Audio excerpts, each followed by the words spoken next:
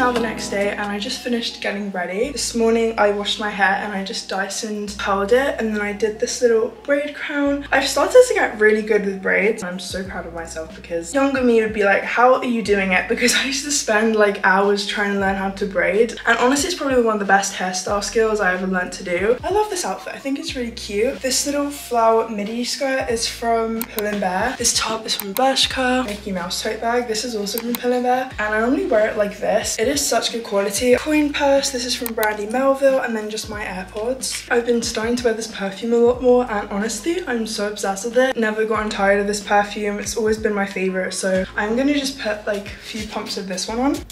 That's probably more than a few. The Coconut Passion by Victoria's Secret Body Mist.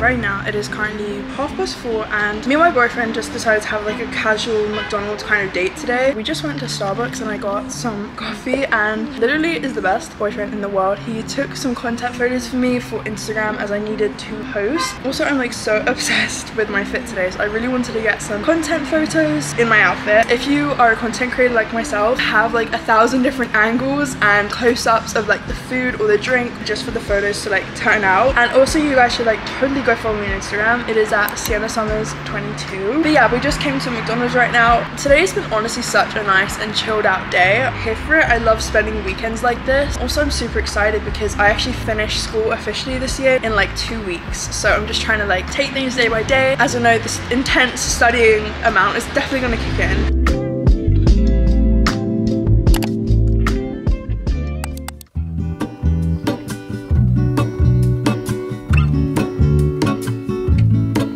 There is a life I lead in this city, hurrying to cut my teeth.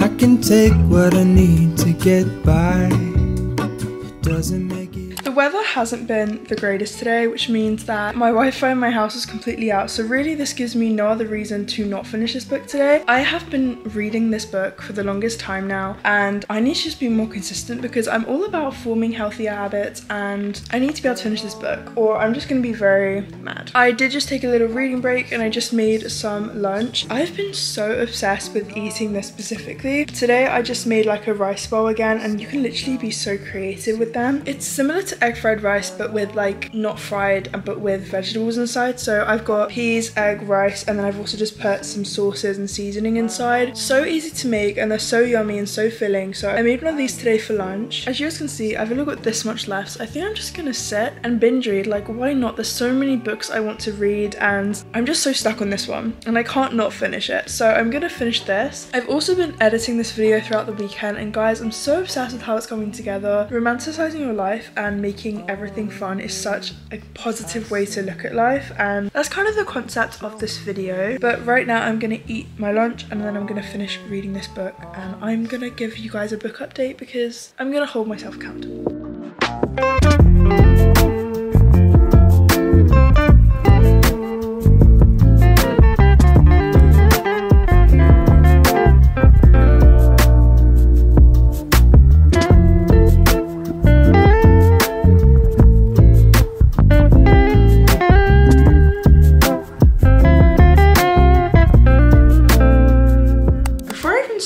Let's just disclaim the little nose patch situation I've got going on here. Also, I'm trying out something new with my hair. It is now literally 2 days later and I finished reading November 9. This genuinely took me so long to read. I know it took me up until where I started off in this video. I was really bored of the book and I probably could have been more consistent with it, but I was very bored of like where I was. But if I kept reading at the time 3 more pages, I would have gotten to the last quarter of the book where so much happened and so much heartbreak took place, and it was honestly such a good book. I was crying my eyes out. To me, that's when I know it's a good book, if the book can make me cry. Reading the book that Ben was writing towards the end genuinely shattered me into so many pieces, and I just felt so bad for Fallon. I absolutely love this book. I would 100% give it a 10 out of 10, 5 out of 5 stars, and recommend it to any of you guys that loves a good cry, romance, whatever it may be. This book was so good. I'm so glad I finally finished it. Started reading The Spanish Love Deception today. I stopped it last summer and I just restarted it now, as it's been sitting on my shelf for a while and I thought I'd give it another go. But I'll let you guys know how that goes in like my next video. Right now the sun is currently going down and a craving to bake something today. I'm gonna go make some strawberry muffins, put on a podcast, watch some YouTube, do something like that, and just kind of unwind and relax. My strawberry muffins, I just took them out almost 10 minutes ago, so they just finished cooling off. But I'm so proud of myself. Like, they just look so tall and pretty. Guys, look how tall and like puffy they are. I'm so obsessed. And inside they have strawberries inside, so we're gonna do like a little taste test, and we're gonna cut one open and see what the strawberries look like. And honestly, I was really worried about the strawberries weighing down the mixture, but I did the correct recipe. I'll link the recipe down below. I've never made cupcakes or muffins like this before. I opened this one because it looks just perfect. They are so good. I'm so obsessed.